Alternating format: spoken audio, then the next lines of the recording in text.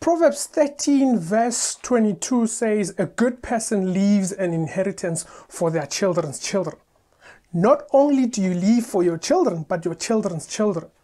You might be sitting there asking yourself, how do I leave an inheritance for my children's children with the meager salary that I earn? Allow me this morning to share some few ideas from a biblical perspective, godly ideas on how to accumulate wealth so that we are in a good position to leave an inheritance for our children's children. Let me put a disclaimer there. I am not a financial advisor. I am merely teaching from a biblical perspective. Let us turn to Proverbs 31 verse 10. The wisest man of them all, King Solomon, giving us advice on how to handle our finances as we try to accumulate wealth. Let us read. A wife of a noble character, who can find? She is worth far more than rubies. Her husband has full confidence in her and lacks nothing of value. She brings him good, not harm, all days of her life. Verse 13. She selects wool and flax and works with eager hands. Let us pause right there and look at the first principle. She selects wool. Question mark. Where does she get the wool? Is it possible that she's outsourcing the wool, or she owns sheep where she gets it from her own flock? So principle number one, we need to own livestock. Livestock is a good investment, family, that it grows with our children. We need to own livestock. It's a good investment, family. Let us continue. It says she works eagerly with her hands. What does she really do with her hands? Is it possible that she's got a skill that she's using to benefit the whole family? We need to teach each other, not only us, even our children, that we need to learn to use our hands, develop skills. After all, Jesus Christ, our Lord and Savior, was a carpenter. He used his hand. He had a skill that he could use. Not only did he depend on the 9-to-5 job, if he did have a 9-to-5 job, he had his hands. Paul made tents. Not only was he an apostle planting churches and ministering all over the world, the known world then, he also made tents whenever he needed to. So he had a skill he used with his hands. We need to learn a skill. Let us continue with scripture. Verse 14. She is like the merchant ship bringing her food from afar. She's into import and export, family. The world is becoming smaller and smaller. So we need to understand the fundamentals of import and export. How do we strike a deal with our neighboring countries? How do we reach trade deals that benefit all of us? Who knows? Perhaps the products that you are trying to sell in SA might not be moving that much. But when we go to Nigeria, when we go to Malawi, it will move. So we need to understand the import and import industry so that we grow that industry. The world is becoming smaller and smaller. Who knows who else is going to be watching this very video? They might be in Singapore. You never know. Let's continue with the scripture. Verse 15. She gets up while it is still night. She provides food for her family and portions for her female servants. Family, she's also a cook. She's into the catering industry, this woman of God.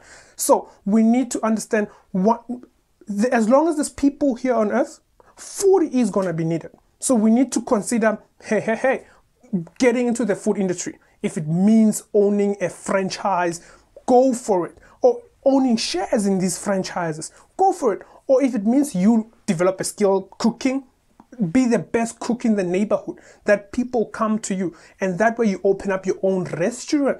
Look at the Kentucky Fried Chicken. It's a global phenomenon. So we need to look at things like that. How do I get into the food industry? Because as long as there's people on earth, people are going to eat. How do you become a supplier of food? Maybe go into agriculture, produce vegetables, or the livestock we spoke about. Be the person who provides the chicken to Kentucky Fried Chicken. I've got no shares involved in Kentucky Fried Chicken. What I'm saying is, be the provider. Let's continue with scripture. She considers a field and buys it. Out of her earnings, she plants a vineyard. Two powerful investment ideas or strategies here. She considers a field. So she's into real estate as well. So we need to consider that. After all, we serve a God of real estate.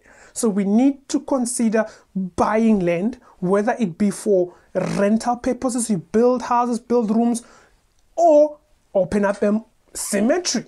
Hey. As long as there's people are gonna die, we're going to need a place to bury them. So open up a cemetery, sell graveyards. It's up to you, but you need to consider being a landlord. Yes, family. It says she plants a vineyard. She sells wine. I think it's one of the oldest commodities ever, wine. As long as there's people, there's gonna be wine. But wine comes from grapes. Before we get carried away, we need to understand that wine comes from grapes. So you could sell grapes if you don't want to go that far. So we need to consider such options. It's there. Let's continue with scripture.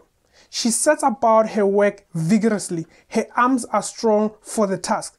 She sees that her trading is profitable. Her trading. What could be she trading? Who knows? Is she into stocks? Because family, we need to understand that companies like Ackermans, Pep, Mr. Price, these are growing companies. Go do your research and understand. You might not go into the tailor industry to make your own clothing branding. You might just buy their shares. Because think about it.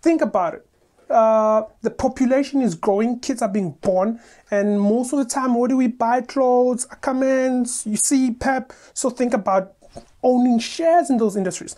Understand how do you get into those industries. Go study and show yourself approved. Let's continue with scripture.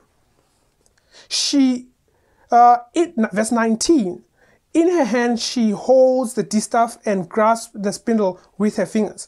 Verse 20, she opens her arms to the poor and extends her hand to the needy.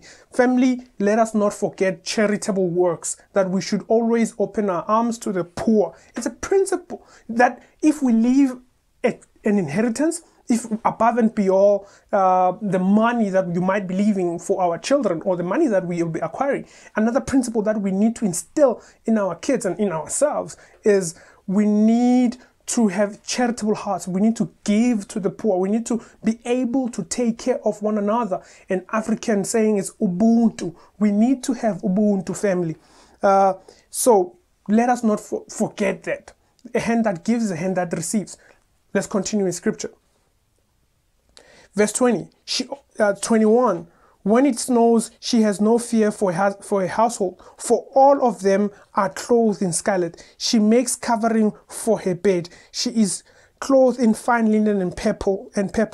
Her husband is respected at the city gate, where he takes his seat among the elders. So family, last principle, she's into tailor. She makes clothes, family. Why should we be limited only to the major brands? Why don't we develop our own brands? Think about it. As the world, we are approaching 7 or 8 billion people. Why not start your own clothing line? Who knows? You might be the next big thing. So all I'm encouraging your family is for us to create generational wealth, for us to leave an inheritance, we need to reach a point whereby we own our stuff. We need to reach a point whereby we create, not just consume. We need to reach that point whereby we create products that we can sell. Occupy till I return. That's what Jesus Christ said. Occupy till I return.